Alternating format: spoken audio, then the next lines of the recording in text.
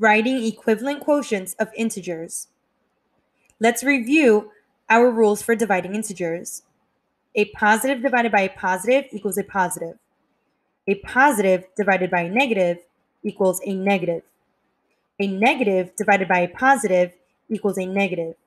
And a negative divided by a negative equals a positive.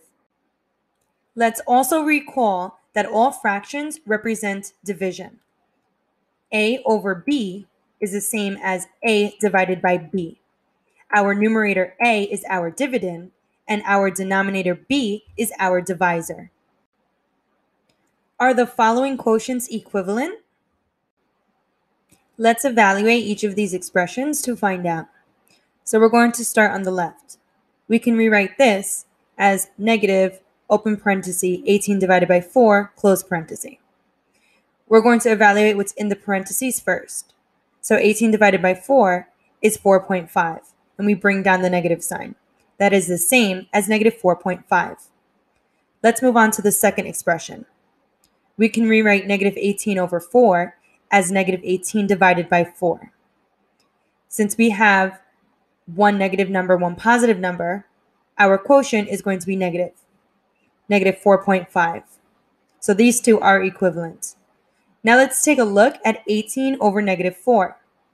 We can rewrite this as 18 divided by negative 4. 18 divided by negative 4 equals negative 4.5. Yes, each expression is equivalent to negative 4.5. Let's generalize what we just learned. The value of negative parentheses p over q is equivalent to negative p over q and p over negative q. P is our numerator, q is our denominator. Which of the following are equivalent to negative 7? Let's start at the left. Negative 49 over negative 7 can be rewritten as negative 49 divided by negative 7. That equals a positive 7. So no, it's not equivalent to negative 7. 0 over negative 7. That can be rewritten as 0 divided by negative 7. That equals 0. So that one is not equal to negative 7 either. 49 over negative 7. That can be rewritten as 49 divided by negative 7. That equals negative 7, so we can give that a check. Negative 21 over 3 can be rewritten as negative 21 divided by 3. That equals negative 7, so we can give that one a check as well. 21 over 3. That can be rewritten as 21 divided by 3. That equals positive 7, so we're going to cross that one out. Which of the following are equivalent to negative 5? Let's start at the left. We've got negative parentheses 55 over 11. We can rewrite that as negative parentheses 55 divided by 11. Inside the parentheses, 55 divided by 11 is positive 5. We bring down the negative, and our answer is negative 5. So we can give this a check. Now we've got one that looks a little crazy, but we can work this one out. We're going to rewrite this as negative parentheses negative 55 divided by negative 11. Let's look inside the parentheses. We have negative 55 divided by negative 11. That's going to give us a positive 5. And then we'll bring down that negative sign that's outside of the parentheses. That equals negative 5. We can give this a check. Negative 55 over 11 can be rewritten as negative 55 divided by 11. We have one negative and one positive, so our quotient is going to be negative. That equals negative 5. This one gets a check too. Now we have negative 55 over negative 11. We can rewrite this as negative 55 divided by negative 11. A negative divided by a negative is a positive, so this equals positive 5. This one we're going to cross out. 55 over negative 11. That can be rewritten as 55 divided by negative 11. A positive divided by a negative is a negative, so our answer is negative 5. This one we can give a check as well.